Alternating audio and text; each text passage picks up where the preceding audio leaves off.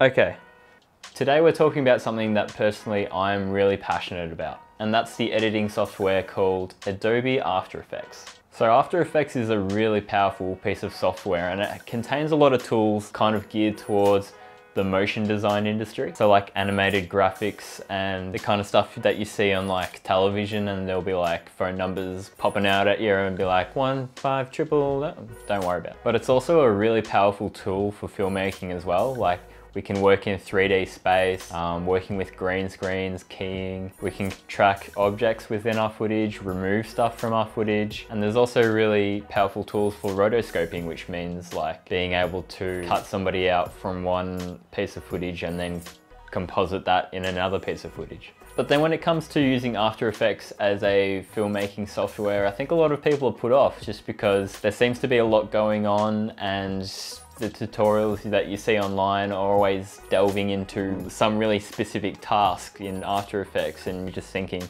how can I apply this to the holiday video I want to make? So today I just wanted to jump into After Effects with a beginner's view and show you guys how we can edit like a basic clip just using After Effects, just as you would in Premiere Pro. We're going to get a feel for the menus and, you know, how the timeline looks as opposed to Premiere Pro. And then by the end of this video, hopefully we'll be able to jump into more detail in future videos about After Effects. Because with this YouTube channel, I'd really like to jump further into like editing softwares and pulling off effects and that kind of stuff. That's really what I like doing, and that's kind of how I like to tailor my style. If there's an opportunity to like do a clever little mask somewhere or a little like zoom transition, not in a cliche way, but I love just pulling off those little tricks because it adds like that finesse in your videos. And I think learning After Effects allows you to see those opportunities when you're out in the field filming.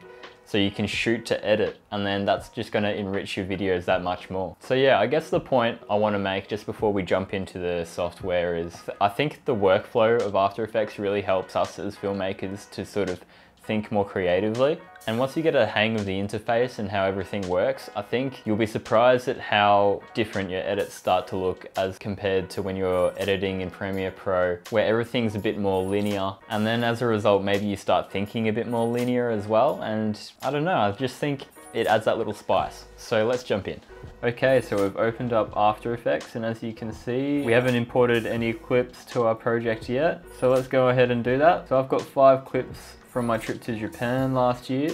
Let's drag those in, and then here they are. So the raw files are going to appear in your project panel on the left side in here. And once we start editing all that, it's going to appear down here in the timeline. But for now, we don't have a composition yet. So a composition in After Effects is what a sequence is in Premiere Pro. So let's go come up to composition here and hit new composition, or we could have just pressed this new composition handy button there.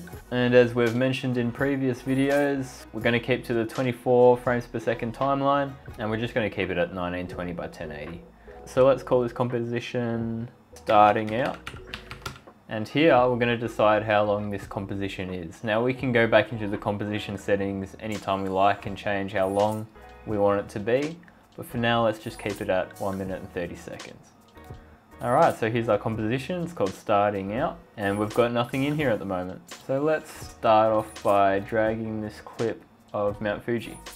Boom. Couple of things to notice. First up, our composition is 1920 by 1080, but our clip was in 4K. So let's go change that so that it matches the composition. So to do that, what we can do is press this little drop down arrow here next to our layer, hit drop down again, and then here's all the transform properties for our layer. Now in Premiere Pro, all these would appear up in this corner here in the effects panel. So that's one difference already in After Effects. We can adjust settings for our clips down here, sort of where the timeline is. So let's change this to HD instead of 4K. So HD is half the size of 4K. Bang, there you go. 50% scale. So now the other thing is, how do we play back this footage? So one thing about After Effects is that we have a lot of keyboard shortcuts that help speed up our editing process. Probably the first and most important one you need to know is that spacebar equals play. So let's just hit spacebar. And there you go, it starts playing back. So we've got this piece of footage here, And obviously we don't want to use the whole thing, so we've got to cut this footage. So to cut a piece of footage, we're going to hold Control-Shift-D, which is going to duplicate the clip but sort of split it as well. And then just say we want to keep this part, we just delete this layer here. Now there's also like indicators here as well for your layers that shows how far they extend, but they don't render like the de-highlighted bit. De-highlighted, is that a word? So let's shift this to the start of our composition. So let's speed up the pace a bit here. Bring this one in.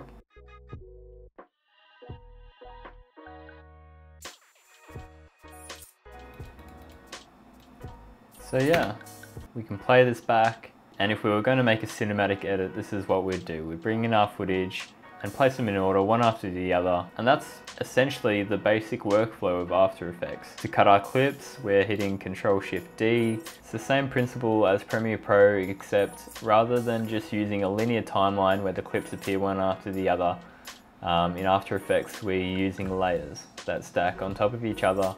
But if we still order them so that they play one after the other, it's the same effect as editing in Premiere. So let's make another composition. Let's just call this example 2. And let's bring in these 2 clips. So we're just going to make a little cool effect, I guess, a little cinematic edit using some basic principles from After Effects. So in this clip, we're walking across a crossing in Tokyo, and there's lots of people walking around, and yeah, I don't know, I think it looks pretty cool. And what I'm seeing is that there's people sort of like moving across the frame that would make for a really good transition in terms of like a mask reveal. So I think I'll do that now just to show you, because I think I might be terrible at explaining this. So we're going to play here, we're going to stop there, we're going to start masking. So here we're going to select our pen tool, and yeah, let's just start outlining. Control minus to zoom out. Start masking here. So here's our mask. Let's go in here, here, and we want to subtract instead of add. Let's just feather this mask a bit so it's looking like it has some motion blur. And then we're going to click mask path, zoom into our timeline a bit so there's more space to work with our arrowhead. And we want the mask to sort of end up along this line at this point. So let's start selecting our points here and redraw the mask so that it works well for this frame. And now if we scroll through here, we're just going to fix up the mask where it doesn't quite align to where we want it. And then After Effects will automatically add masking keyframes where we move our markers, mask markers. That's looking alright. Maybe at this point here we could do a bit better. And let's track backwards a bit to make the mask follow her before we started masking, back to when she first enters frame. To make the mask reveal happen, what we're going to do is grab the layer from underneath this layer and drag it underneath where we've done our mask, and then what you'll see is a cool little transition. Now we can see sort of like where this transition happens if we drop down our arrow for our layer, and then you can see the keyframes that we've created for our mask. So lastly, let's just explore another basic feature of After Effects, which is time remapping, which is essentially making slow motion or fast forward action. So we right click on our layer and we go to time, enable time remapping, and now we can select 2 points. Just zoom back in here. Let's make a point here. And then by bringing these 2 points closer, what's going to happen is the footage is going to speed up. If I was to drag it further apart, the footage would slow down. Further together, speeds up. So let's just have it that close and fast motion. So let's play back our 2 clips now and see what it looks like. Woman comes across, bang, reveal, speed up. And if we had that playing to some like, I don't know, EDM music or something, it would sound, you're essentially Sam Calder already, okay. So what I'm getting at is that just by applying 2 basic techniques, we've made like a cool little edit that we can apply to a cinematic video. So hopefully what you can take away from this is that After Effects isn't as scary as what people make it out to be. or how you think it might be. Instead of the clips just being one after the other in a single line like Premiere Pro, it's stacked on top of each other in layers. And by having those layers in place, we can create different effects, as we just did in our mask reveal.